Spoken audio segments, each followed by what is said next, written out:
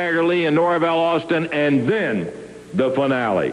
Jerry the King Lawler, Randy Macho Man Savage, two referees, title against title, Jerry. That's right. You know, I heard Randy Savage's interview. He's out here shouting about how intense he is. Oh, yes. How much he wants this match. Well, let me tell you something, Macho Man.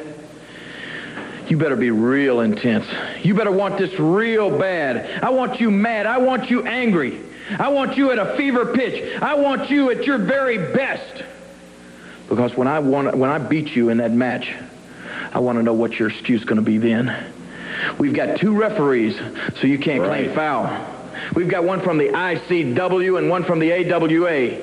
We've got it all your way. The deck's stacked in your favor. So what are you going to be out here saying next week after I leave you laying flat on your stinking back in that ring? Because that's exactly what's going to happen, Savage. I've had a lot of fights with a lot of people in the past, but I've never won one as bad as this, and I'm going to get it Thursday night.